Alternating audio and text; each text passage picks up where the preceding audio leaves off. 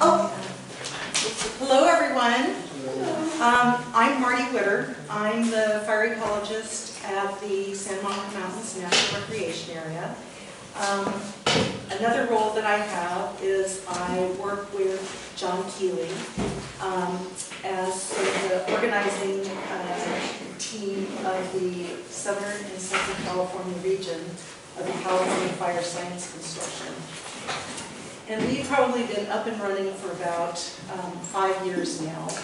And this is really a national effort that has been made by the Joint Fire Science Program, which is a federal program to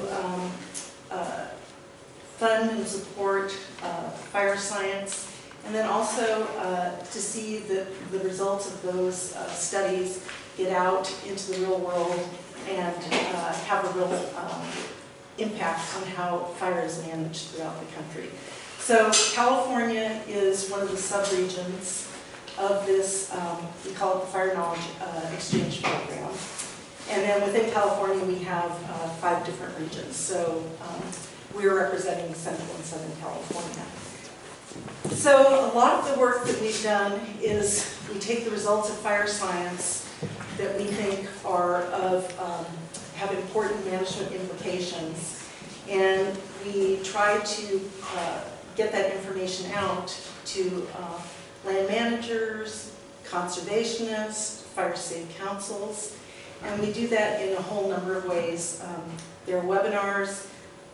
We have spent a lot of time developing what we call fire science briefs, so it's taking research papers and condensing them down into 1 or 2 page summaries, and then identifying what the management implications are.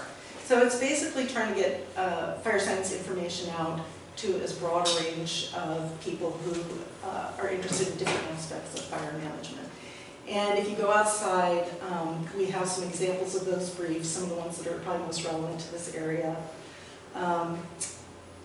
And I've also got a sign-up sheet out there, so if everybody could sign in, it would just help us keep track of this. So one of our latest efforts is to more directly reach people who are interested in some aspect of fire management and fire planning. So one of the things that we've focused on a great deal is how to minimize the impacts of fire mitigation, things like fuel breaks and defensible space, to protect communities and homes. And we have very clear evidence that the way to do that is to work from the house out in creating that defensible space. So this workshop was put together because we wanted to come to the experts at making people aware of the nature of our native flora, the value it has, and how you can use that in working with fire safe landscaping. And Jon will be giving the first talk that's sort of going to give you the setting that we live in here in Southern California, talk about our fire regime and what actions you can take to be fire safe. So Kitty is our host for this wonderful workshop today. Thank you, Marty. Hi everyone. Welcome. I'm really happy to see you here, and Jon's not going to like it again, but I'm really sorry that we're having this series, that we've had to pay so much attention to fire in the state, but I think it's something we all need to learn a lot more about. Going forward, it's going to be, sadly, probably a more regular part of our day-to-day experience here on the urban wildland fringe than we would ever like. But one of the positive things, there's a number of positive things actually that have come out of our Tuna Fire experience, and one is we've been able to be of more service to our neighbors, which I really appreciate, that we've been able to supply some information that's in addition to what you can do in your yard, but how you can live safely adjacent to wildlands. Another is learning about the Fire Science Consortium, which is an amazing organization of people who are incredible experts, that just another public service that I think we should all be very grateful is supplied by the state and federal government. Federal government? It's federally funded. Federally funded. Your tax dollars at work. I love it when your tax dollars go to things that you actually, you know, can I clearly identify and like think, that's a good value. I do appreciate that. So we have a full day planned for you today with a lot of excellent speakers. I want to thank Marty for helping to organize this, and Lily Singer, who's actually put a considerable amount of time into this. So I want to thank Lily Singer, who is our Director of Adult Education and Special Projects. This particular project is both adult education and a special project, so she was able to bring all of her skills to bear. So let's welcome Lily, who's going to introduce the speakers. Thanks all for being here.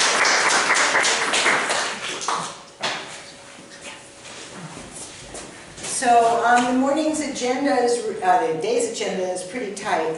We're going to operate on a 45-minute cycle with the speakers, but in between each there will be a little time for stretch break. So not enough time to get down to the restrooms, but a stretch break. The restrooms are located at the end of the headquarters building. They are new, beautifully remodeled, double-spaced bathrooms, part of the beautiful grant that built this building and stuff. So they are down there, and we'll have, if you have your schedule, so we'll have lunch at 12:30, and we're going to have lunch in the pergola, our new pergola up there. It is my honor to introduce the speakers, starting with you. So Jon Keeley is, Dr. Jon Keeley, what do we got about you? Research ecologist for the United States Geological Survey, co-author of Fire in Mediterranean Ecosystems, an expert on post-fire regeneration, also an expert on manzanitas. Besides being a cool guy and very knowledgeable, Jon has published, what, more than 300 papers at this point? So he does research and then synthesizes it into written things so that that information can be disseminated and learned from, which is wonderful. And we're really honored. He was our first speaker for the lecture series that we are having. Excuse me, I'm getting a note. Oh, I know. And we are live streaming this. So, little note to the speakers, make sure that you speak loudly so that it can be heard. These are on a timer. They surprise us once in a while. Or did you turn it off? I turned it Oh, on. okay.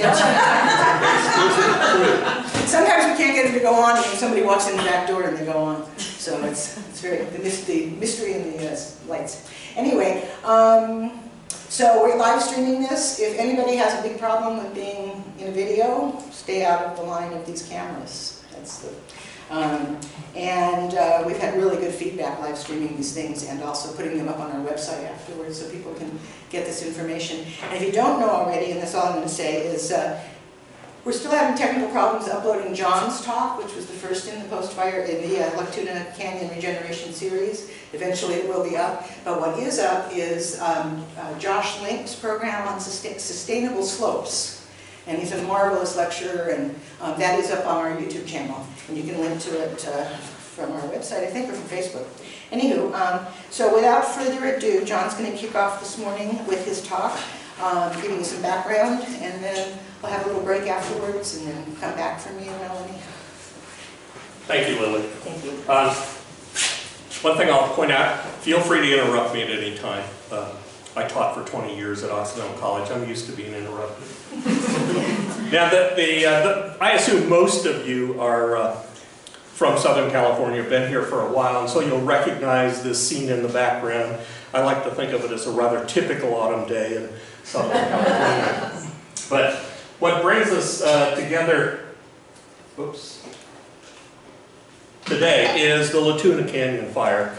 And this occurred in September, and one of our largest fires that we've had in a very long time.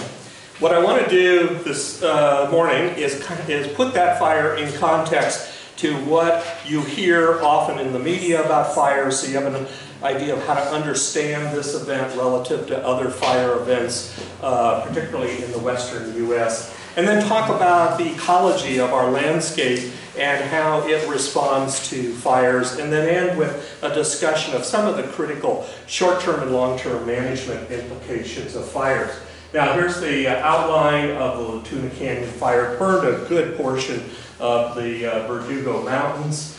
And what's interesting is this has been a really bad autumn for fires, and I'm sure all of you have been hearing about the Sonoma-Napa County fires, which occurred just north of San Francisco Bay. These are all big fire events that share some similarities with the Tuna Canyon fire in that they were juxtaposed near metropolitan areas of particular concern. But there are some things about these fires very different than the Tuna Canyon fires, and one thing you ought to be very thankful of, and that is there was extraordinary destruction in the fires in Napa-Sonoma County. Something like, I think the number is now 45 people have died from those fires. 7,000 structures were destroyed, and they were substantially bigger fires, on an order of, well over an order of magnitude more than our fires. And it might be interesting to point out why these fires were so different than the Tuna Canyon fire. The Tuna Canyon fire occurred under an extreme heat wave, and winds were a factor, but we didn't have these extreme Santa Ana winds during that fire. But that's what happened in the North Bay area. They had these extreme winds. They don't call them Santa Anas up there, they call them Diablo winds, because they typically blow from Mount Diablo towards the coast, or they sometimes call them north winds or mono winds, but they blow from the interior out, as you can see by this smoke plume, and very high velocity winds with gusts over 70 miles per hour. And that was a big part of what happened in those fires. And the reason, though, these fires were so destructive has a lot to do with demographic changes. This outline here in red shows a fire that occurred in 1964 called the Hanley Fire, and it burned almost this Santa Rosa is down here, burned almost the same area as the recent Tubbs Fire, which killed well over 20 people and destroyed 5,000 homes. These two fires overlap, but the 1964 fire, nobody died, and there were only 29 houses that were destroyed. Both burned under these extreme winds. Now, what was the difference? Almost certainly it has a lot to do with demographic changes. Santa Rosa population has increased fivefold in the period from 1964 to the present. So that almost certainly is one of the things we always have to keep in mind when we talk about why were fires so destructive. Part of it has to do with global changes, in particular population growth. Now, let's put Southern California in the context of the state. And it's important to do that because the media often talks about fire in a very generic sense. They will talk about fire as though everything they say applies throughout the state. But this is a very large state. It has the largest latitudinal gradient of any state in the western U.S. And what happens in the northern part of the state is not the same as what happens in the southern part of the state. And there are a number of reasons for that. One is landscapes are very different, much of the north, and these areas that are in color are U.S. Forest Service lands throughout the state. On U.S. Forest Service lands in the north, much of it is forested. In the south, much of it is covered with shrubland. So the landscapes are very different. Population density very different, about 10-fold higher population density in the southern part of the state. And fires are much more common in this part of the state, about an order of magnitude more fires per year than in the south. And the proportion that are caused by people is much different. Just about all our fires are started by people, either directly or indirectly. So more people, more fires in the southern part of the state. Now, one of the things that is of interest about that is the impact of the last century of fire management has been very different in the north versus the south. This figure, published a few years ago by Forest Service employees, shows the departure in the last 100 years of fire frequency from what we believe was the historical frequency, the pre-Euro-American frequency. And blues indicate landscapes that have missed fires in the last 100 years. In other words, fire suppression has been highly effective in these forested landscapes, and they've had many fewer fires in the last 100 years than historically was the case. These brighter colors here, yellows and oranges, indicate landscapes that have had way more fire in the last 100 years than we believe ever was the case historically. So we need to keep in mind California represents two different fire regimes. We have the forests in the north, which we've been highly successful at putting fires out. In the south, we've been not so successful. And so we can define the north as having a deficit of fires in the last 100 years, the southern part of the state an excess of fires. And that plays in to the management, post-fire management we'll talk about a little bit later. Now, just to give an overview of what we know about these two different landscapes, in the northern part of the state, much of it is dominated by forests, and fires historically burned in the understory. They didn't burn the forest down. They kept the fuels low in the understory, so generally fires didn't get into the crown or canopy of the forest. Southern California, we've never had fires burn in the understory. Fires burn the entire canopy, so we have a very different fire regime. And when we look at the history of fires on these landscapes, the forests, because they burn in these low-intensity surface fires, have scarred trees, and here's a tree that's not uncommon in many of our western forests, and you see a scar there, that's from the surface fire burning it, and based on those scars, we can come up with a past record of fires in these forests. And here's a cross-section through a tree that shows the outer scar here, and then these are previous scars laid down by other fires. And what we know from these sorts of studies is that fires used to be very frequent in these forests. And this is illustrated by these horizontal lines. Each one represents a tree. The vertical hatch marks represent a tree fire scar. And what we see, and here's the timeline here, up until about the mid-1800s, our forests, and this is true throughout the West, our forests had frequent fires every 20 to 30 years, and they would burn in the understory and burn up the fuels. And we know they were not high-intensity fires because those trees persisted and laid down these fire scars. But what we also see is fire management has been really effective at excluding fires in the last 100 years. So fire suppression policy, which is what the state and federal government mostly practices on our landscapes, that suppression policy in these forests can be equated with fire exclusion. We've basically eliminated fires in our western forests. And one of the outcomes of this is that by eliminating fires for 100 years, the fuels have accumulated in the understory, so that in this landscape here, you see a landscape, the entire landscape burned in this fire, which was about 10 years ago.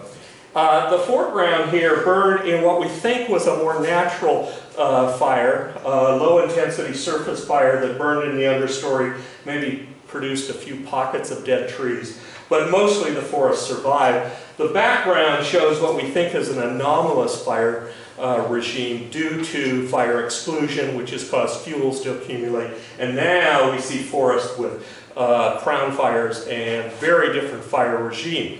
So that's the story in that part of the world. In the Southern California, we have a very different fire regime. We have these shrublands. They burn in these high-intensity crown fires. We don't have these fire scar records because we don't have trees and we don't have low-intensity fires to scar anything. But we do have written records, and going back to about 1910, we can document the amount of burning in Southern California counties. And what you see is nothing's really changed in the last 100 years. We've had as much fire every decade since about 1910. And just to give you some idea of how much of the county this represents, each one of these bars, it's on a log scale, so it's not directly translated into area burned. But what it tells us is that about every decade, a third of Los Angeles County has burned in the last 100 years. And certainly we don't see any exclusion of fire in Southern California like we see in many of these western forests. So we've had a very different impact of fires. Now, let's talk about how this vegetation responds to fires. And this is a landscape dominated by two different shrublands that are often called chaparral, which is the darker green vegetation, typically higher stature shrubs. And then the grayer shrubs are coastal sage scrub, or older documents used to call this soft chaparral because the coastal sage shrubs have softer leaves. And you'll hear a lot more about individual species later on today, because several of our speakers are going to talk about some of these species and their value in terms of landscaping.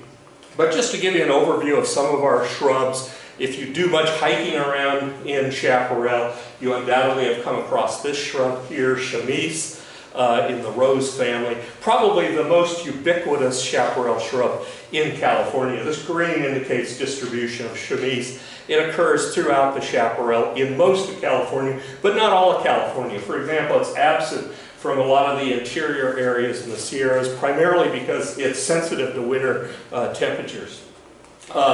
This shrub, Arctostaphylos, my favorite shrub, has this beautiful red bark, these little curly pieces coming off of it called manzanita. And manzanita has these beautiful flowers. They come out in the winter, and winter is a time that most people may not be out hiking around, so they miss the flowers, but in the summer they see these fruits, and the fruits where they obviously get their name, manzanita, because that's Spanish for little apple.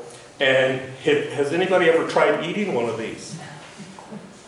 And they're not, you'll agree, they're not much like little apples at all. They're very dry, there's almost nothing to them. And one of my favorite stories was a ranger once said that Indians in California, they could go for 3 days eating nothing but these manzanita berries. But they could also go 4 days eating nothing at all. Another common chaparral shrub, and it has a lot of similarities to Arctostaphylos or manzanitas in that those two genera, manzanitas and ceanothus, are the two largest shrub genera in California. We have something on the order of 50 to 60 species in the state, and that's quite unlike all the other chaparral genera that we have. Most of them have just one or a few species. These two genera have speciated widely in California, and they dominate chaparral throughout the state, but often there's a turnover of species. Some of them have these blue flowers. They're called lilacs sometimes because they look superficially like the eastern lilacs. They're not at all related to eastern lilacs. Others are sometimes called buckbrush, the ones that have white flowers, but used a lot in landscaping, and you'll hear more about that later today. Now let's talk about what happens to these shrubs when they burn. Typically the fires are really high intensity fires, and it's not uncommon for the biomass to be burned all the way down to ground level in one of these fires. And it looks like a real disaster when you go out right after a fire and you see that essentially all the above ground biomass has been destroyed. However, one of the things that is important to understand is chaparral is adapted to very high intensity fires. And so when you look at that landscape and you see what looks like a disaster, it's really not a problem for most of these species. And this is just an illustration with some data that we collected that shows a measure of how severe the fire was versus things like the richness of species, the amount of woody cover, the total amount of cover. And basically what we see is relatively little effect of fire severity. In other words, you can have low severity fires or high severity fires, but generally they recover quite well after fire. Now, this is what chaparral, and hopefully this is what the Tuna Canyon is going to look like next spring. We're going to see a lot of greening up very quickly. And it comes about through a variety of mechanisms the plants on these landscapes have for being resilient to fires. And one of them characteristics that is common in chamise is the production of this swelling at the base of the stem. It's called a basal burl, or some people call it a lignotuber. And that burl is important because it houses buds in the base of the burl that are capable of sending up new sprouts after the fire. And it's all timed by the fire because these buds are suppressed by a hormone in the plant called auxin, and auxin is produced in the tips of the plants, transferred down, and suppresses those buds.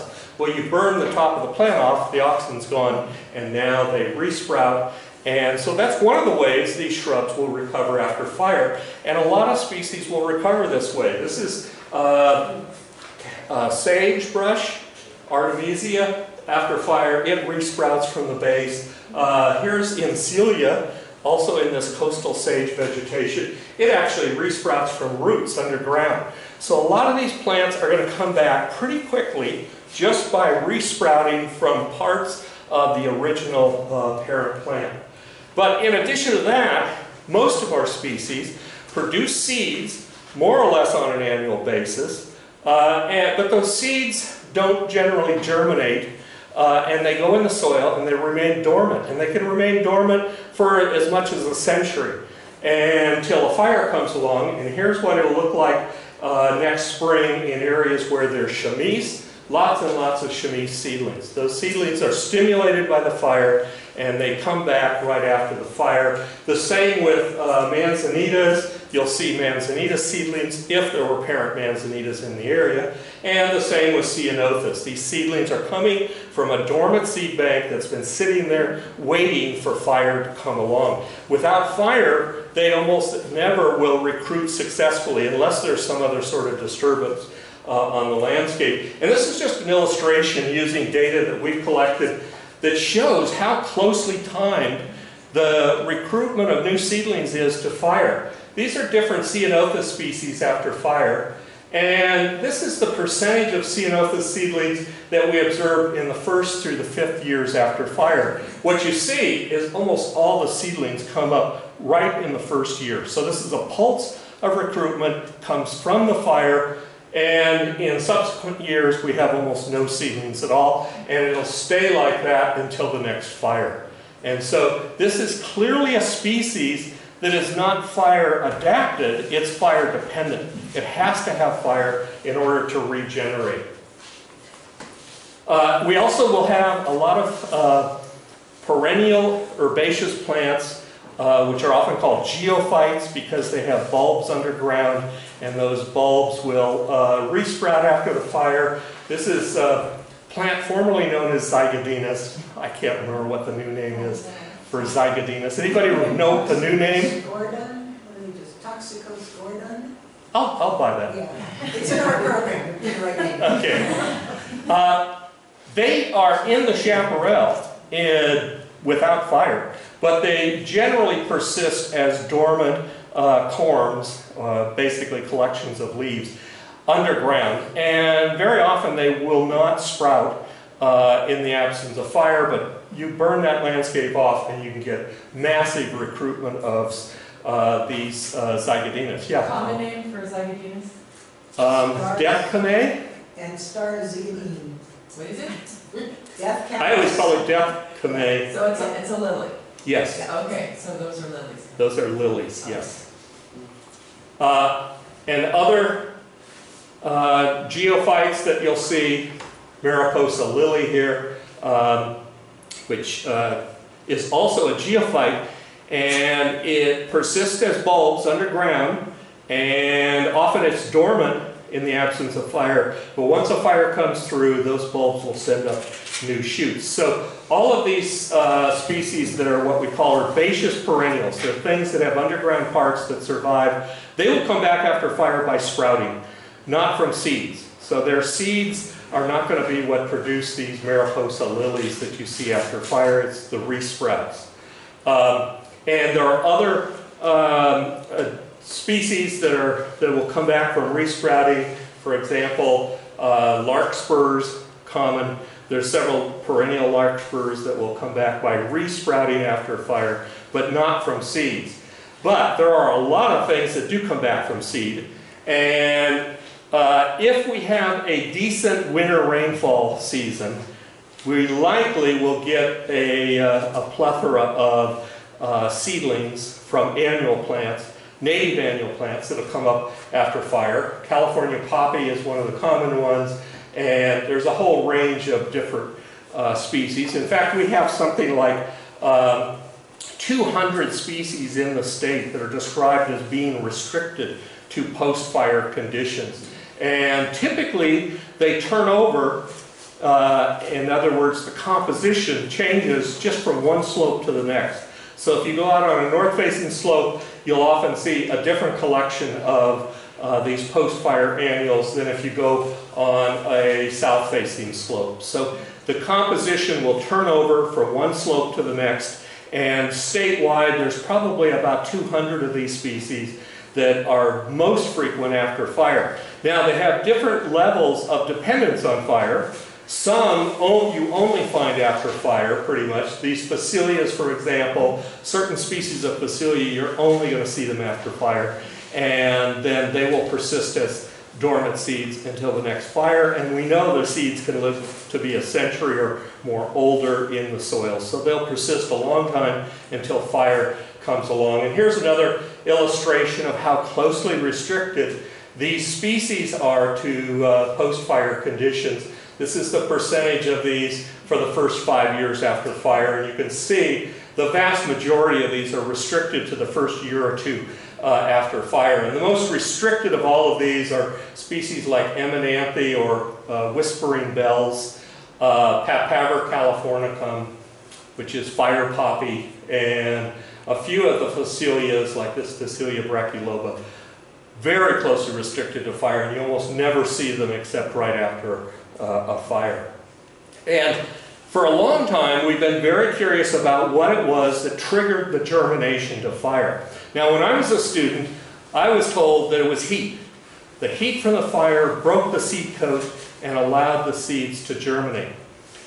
That's true for some species. In fact, that's generally true for things in the legume family, the Fabaceae. Species like lupinus would be a good example. And it's also true of things like ceanothus. Anything that has a seed that's very shiny, that is typically going to be a seed that is triggered by heat. But it turns out most of the things that come up after fire are not triggered by heat at all. And this is experimental work that I did over many years with students at Occidental, where we took species that came up after fire, collected their seeds, and these are 6 different species that we studied. And this is the percentage of germination after the treatments we gave them. The first treatment is a control, meaning we didn't do anything but just water them and put them at room temperature. And what you can see is almost all of these have pretty dormant seeds. They just don't germinate when you just water them. Then we also took some and we exposed them to intense heat at different temperatures for like 5 minutes to simulate the heat of a fire. And then we applied charred wood and smoke, chemicals from combustion of the biomass. And what we found is for the vast majority of species after fire, they're not triggered to germinate by heat. They're triggered by chemicals from the smoke of the fire. And this is a highly specific cue to fire. Heat, for example, is something that seeds can be exposed to without fire. If they happen to be in an open area, they often will receive enough heat to germinate. But combustion products from a fire is something highly specific to fire. And this indicates that many of our species in chaparral have a very close evolutionary link to fire. And we've been tracing this link between fire and the life history of chaparral shrubs. And I won't go into it in a lot of details, but just give you some perspective of how long fire has been on this landscape. This is a geological record here, and the area, the time period we're mostly interested in is called the Cenozoic, and the reason we're mostly interested in that is that's about the time most of the flowering plants started radiating on Earth. And what we found is most of the genera in chaparral have fossil records that go back into the epoch known as the Eocene back 50 million years ago. So in other words, when you look at those shrubs out there in Chaparral, you have to respect the fact they've been around a long time. And when you look at the fossils of things like Cercocarpus, Vermontodendron garrya, they look very much like contemporary species in Chaparral. So that Chaparral has been around a very long period of time. They all are capable of recovering after fire through what we call resprouting. And we call these obligate resprouters because most of them don't produce seedlings after fire. They just come back from resprouting. But they've had a very long history with fire, and they have developed the ability to resprout after a fire so they can persist in the face of fire. What we do find has been a change in the evolutionary record is with these two genera here, Arctostaphylos and Ceanothus, the Manzanitas and the Ceanothus. They seem to have come along a little bit later, and we can place their origin about 20 million years ago.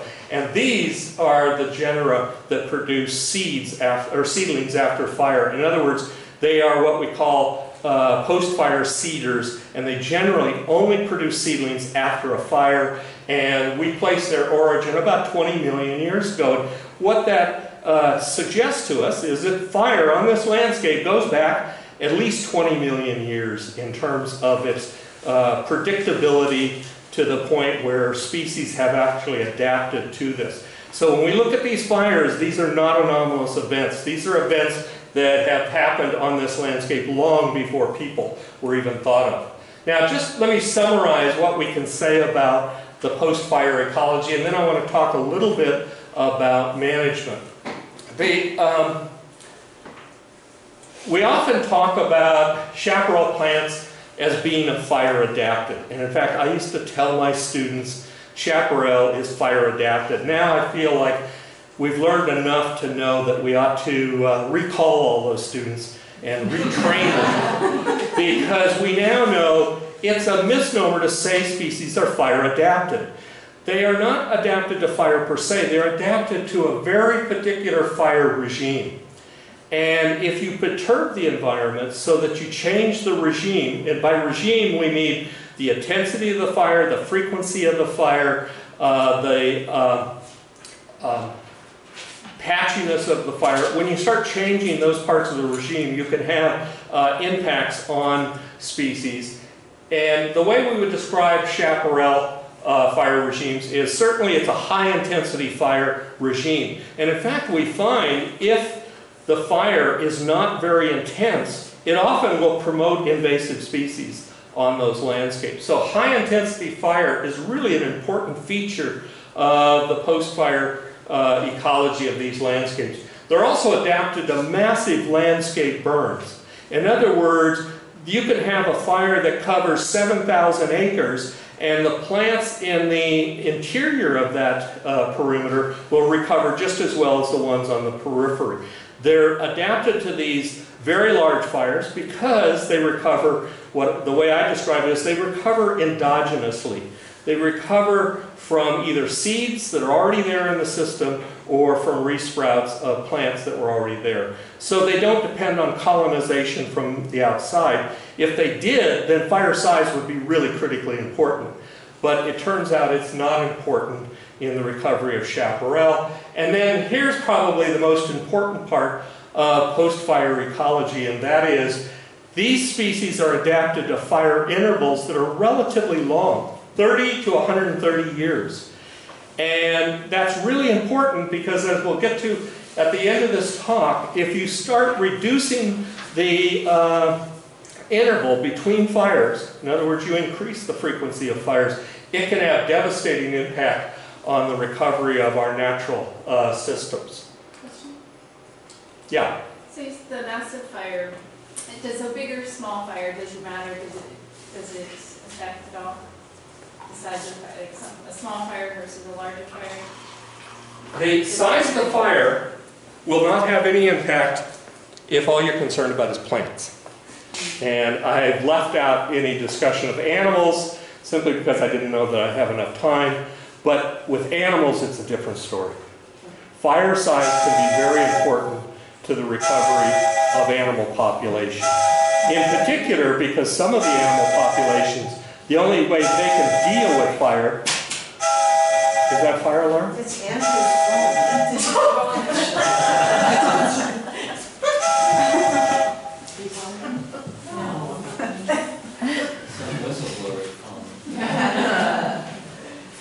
So it's a very good question though.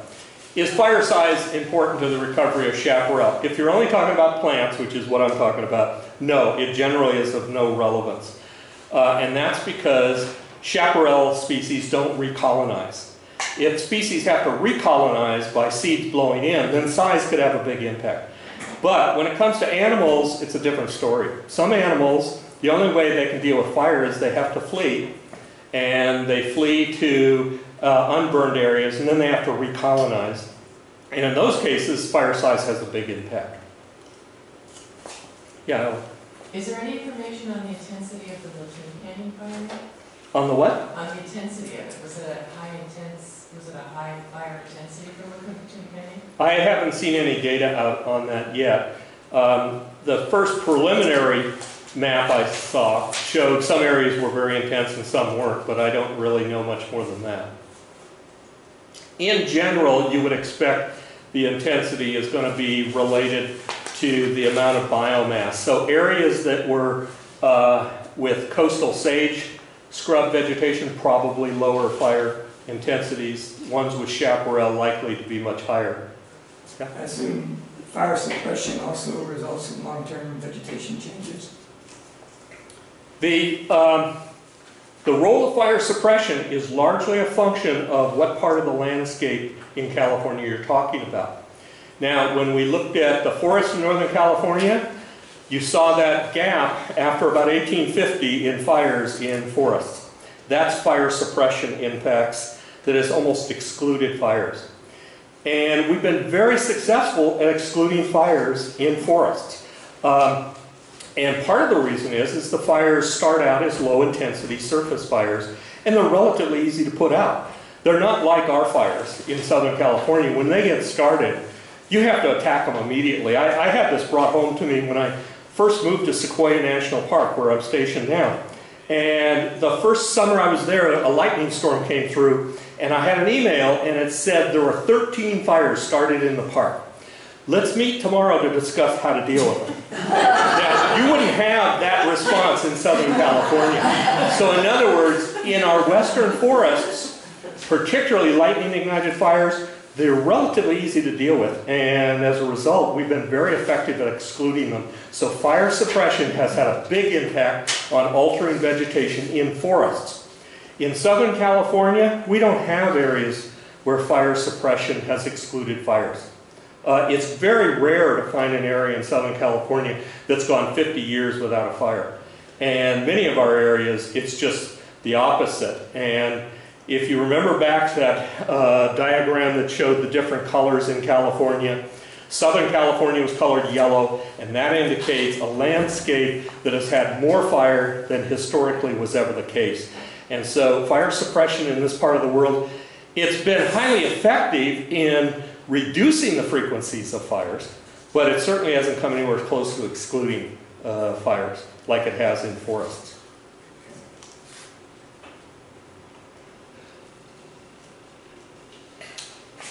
Okay, let's go on to post-fire management and say a few things about post-fire management.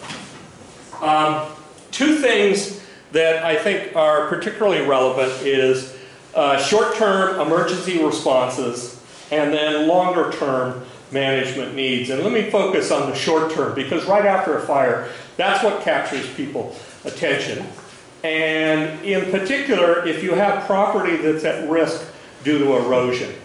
And if that's the case, active management is often advised. But the question is, what type of management? Now, for a long time, we've had a program in Southern California of seeding in with usually ryegrass in recent decades after the fire as a way of stabilizing the slopes and reducing erosion. But for a long time, and this is a paper that goes back 20 years or more, there was a lot of question is, should we seed or should we not seed after a fire?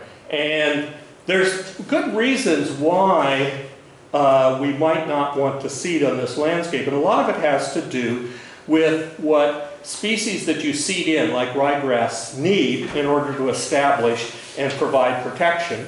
And that is, they need sort of a continuous rainfall during the autumn to first get them to germinate and let them establish before you have really intense storms later in the winter.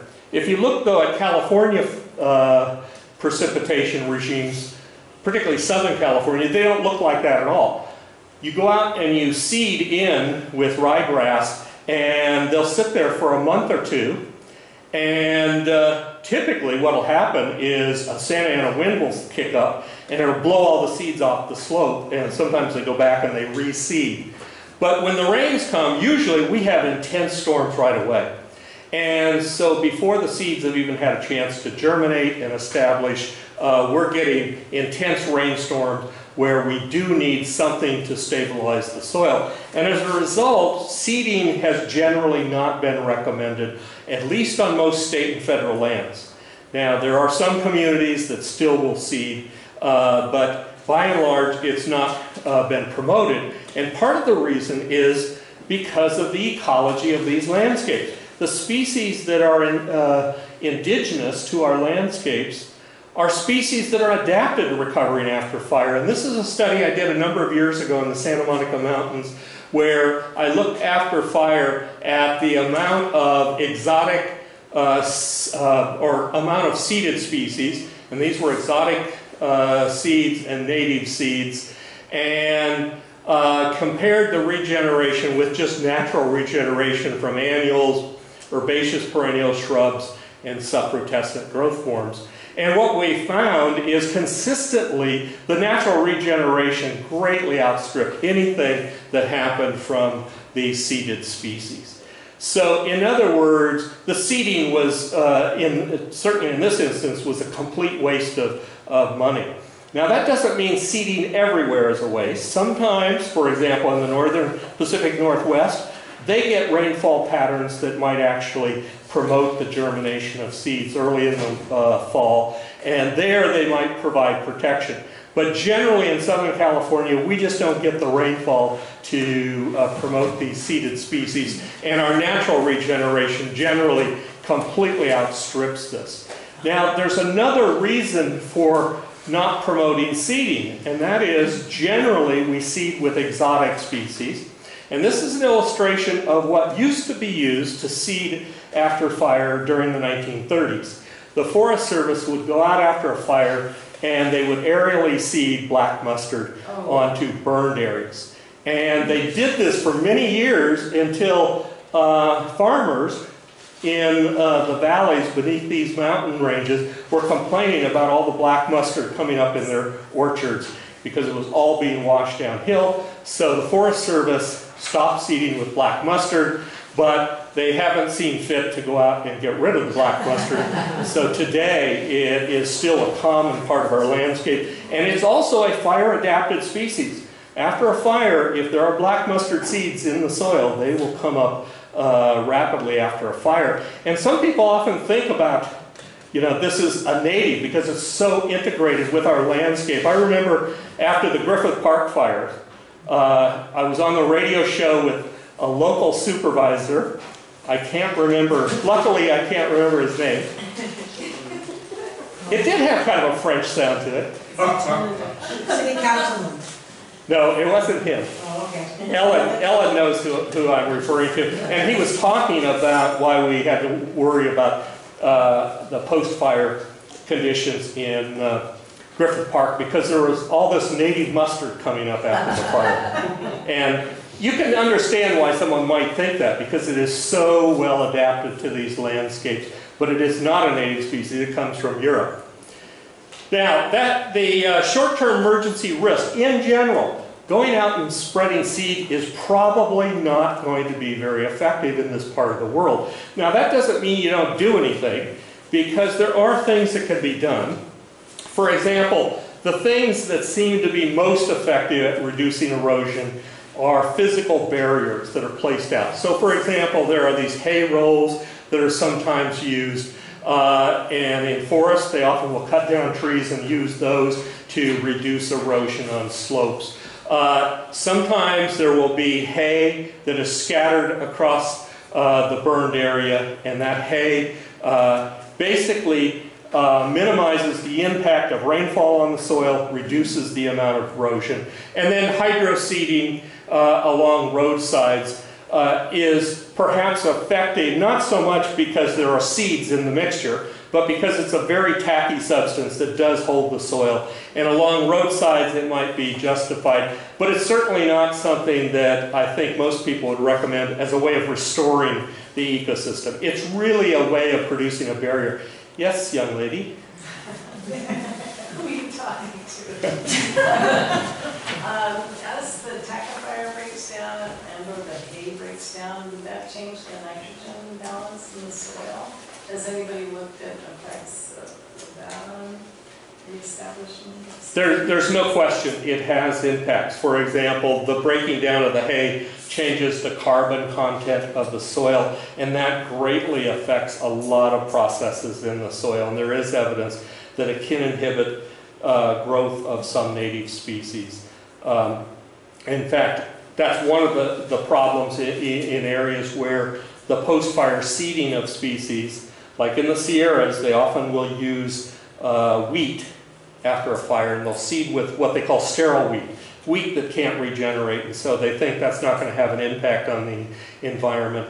But we found that wheat coming up the first year has huge negative impacts on the native flora coming back. And so what happens is they seed with this sterile wheat, the wheat comes up gangbusters, and then the next year the wheat's gone, but the natives have a decline, and so it does have negative impacts that way. But yeah, these things can have impacts on the soil. The other impact is when you throw hay out like this, there's almost certainly going to be alien species in that mix, and you also can spread alien species. Like I remember a study a number of years ago where we were talking about synthesizing the data on seeding, and one of the statistics that came to mind was the seeding that was done after the, was it the Arroyo Grande? What is the fire around in New Mexico? The one that Charisse was the... Cerro Grande? Yeah, the Cerro Grande fire. There was an estimate that when they aerially seeded that with ryegrass, they also estimate that they deposited about 1 billion cheatgrass seeds on that landscape. And so getting weed-free material is a real challenge in a lot of instances. Now, the last thing I just want to touch on is post-fire management in terms of long-term sustainable management. And this is important to keep in mind, because when I look at a fire like the La Tuna Canyon fire, 7,000 acres, I don't so much worry about the erosion because I don't live at the bottom of those slopes. That's for other people to be concerned about. But what I'm concerned about is the long-term sustainability of the natural vegetation. And what that is dependent upon is fire managers keeping fire out of those landscapes for at least 20 years or more. Because if we get fires more frequently than 20 years on that landscape, and that's a hard thing to do, 7,000 acres and make sure nothing burns again in 20 years, probably that won't happen. But what happens when you burn too frequently is you change the composition from native species to non-natives. And this is an area in San Diego County. All of this burned in 1970 in the Laguna fire. The fire, incidentally, that got me motivated to study fires. And this entire landscape burned in 1970. In 2001, this portion of the scene burned in the Viejas fire. And then in 2003, this portion burned again by the Cedar fire. So there was only a couple-year difference between the previous fire and the Cedar fire. And what we saw is a dramatic change in vegetation. This is the native shrubland here, about 30-some years of age. This is recovering native shrubs at about 5 years of age in this scene. And then this is all invasive grasses.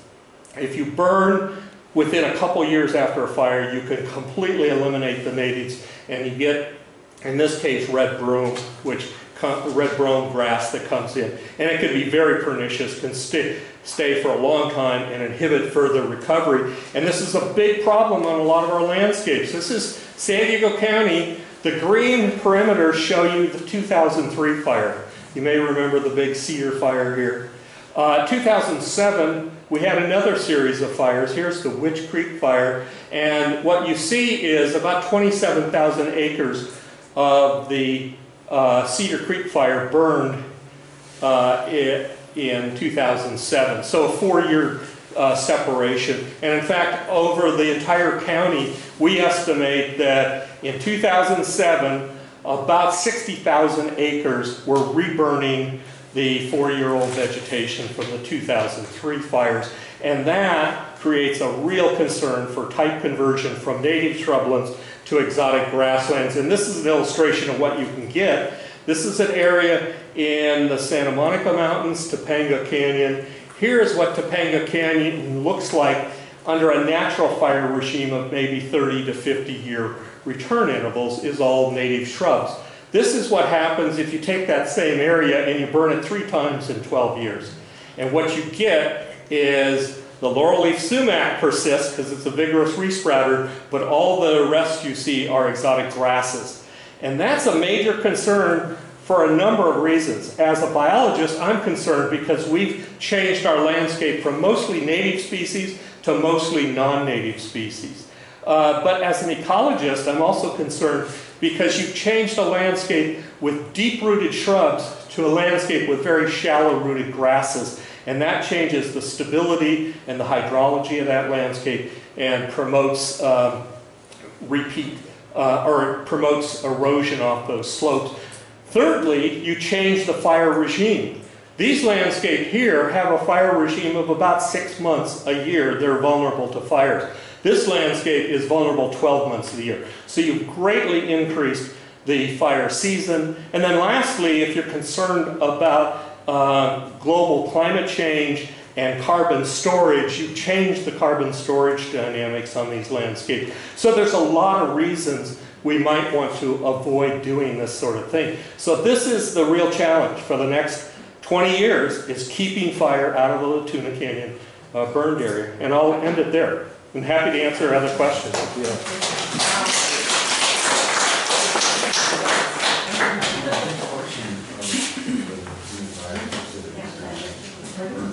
Yeah. If you were doing a restorative program, what would you recommend? If I was doing So let's say they wanted to at least restore an area that had been burned by fire. What would you do to increase the native plants that would help them along? Or what would be the recommended process? The recommended process by, I think, most ecologists familiar with chaparral and fire is to leave it alone. Passive restoration is the best.